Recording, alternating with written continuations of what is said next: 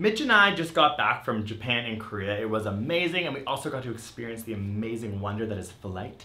And when we arrived back home, we felt like death. Yeah, we became extremely exhausted, unmotivated, had weird eating habits, and waking up at totally random times. It's what the kids are calling jet lag these days. I don't know, but we had it. So it got us thinking, what is the science behind jet lag, and what are some tips to overcoming and beating this awful feeling?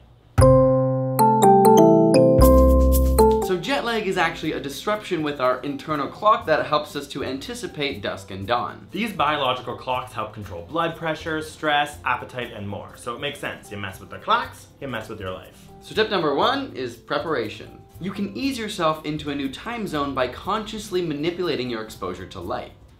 Yes, Queen of Light, prepare me for my trip.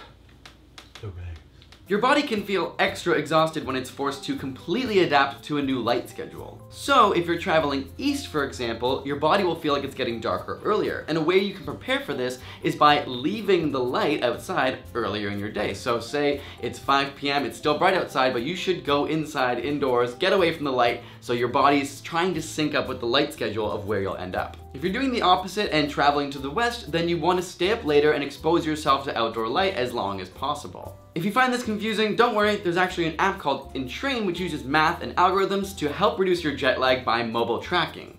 Tip number 2, prepare with a portable light box. You can gradually readjust your rhythms prior to a trip by using a portable light box, which actually simulates sunlight. What time is it? I prepare with a light box, so I'm gonna have the best day ever, run some marathons, solve some world issues, and just be awesome. Can you get me a pizza? To prepare for a west to east trip, you can actually get up earlier and use the portable light box to simulate sunlight and help you wake up. Conversely, to handle an east to west journey, you can actually use the portable light box at night to help you stay up later and prepare you for when you arrive in your new place. This has actually worked wonders for people who like to prepare in advance and use their travel time to the fullest. Tip number 3, drink lots of water. Lower oxygen and dry air on planes can actually have a negative impact to you and make your jet lag a lot worse.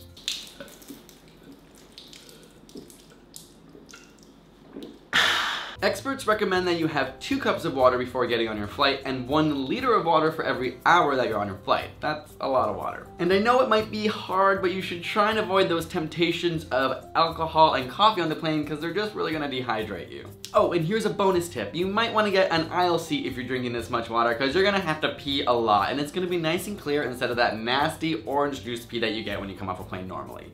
Tip number 4, adjust your meals for wherever you are. If we ate breakfast every day at 8 a.m. in Toronto, then we should eat breakfast every day at 8 a.m. in Tokyo. Oh no, what time is it even? I'm not even hungry. What I have to eat? Research in mice has found that eating directly affects insulin levels, and these insulin levels directly affect your body's timekeeping. Eating meals synced to the time zone you are in will help your body adjust. The same goes for exercise. Assuming that most people work out or do exercise during the day, you should exercise during the day as well in whatever time zone you are in. Tip number 5 is taking appropriate naps. Daytime naps to get you through a jet-lagged day are okay if you can keep it under 30 minutes.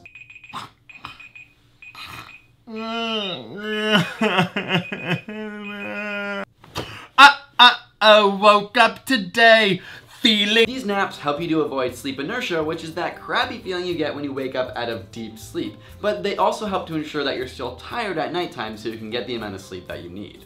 Tip number 6 may be something that's available to us in the future. Researchers have found that mice that lack the receptor for arginine vasopressin are actually much better at dealing with jet lag and time shifts. This is obviously very exciting news because some sort of jet lag cure would be great for us in the future, but unfortunately it is much more complicated than that and we are still a ways to go before we actually get a little... That was a pill. Pill pop to get rid of jet lag. So in the meantime, we're just gonna have to enjoy the miracle that is flight and the amazing salty food, the potential Wi-Fi so you can like watch YouTube on it, the fact that the stewardesses and stewardess men are all extremely nice, that the bathroom is really scary and every time you flush like the most powerful flush in the world sounds like a gunshot, like that.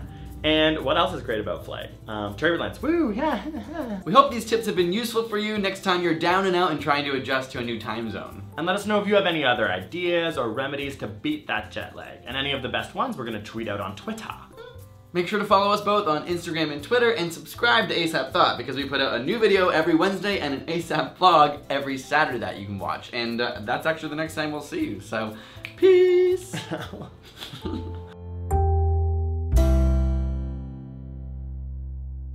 And we really, yeah.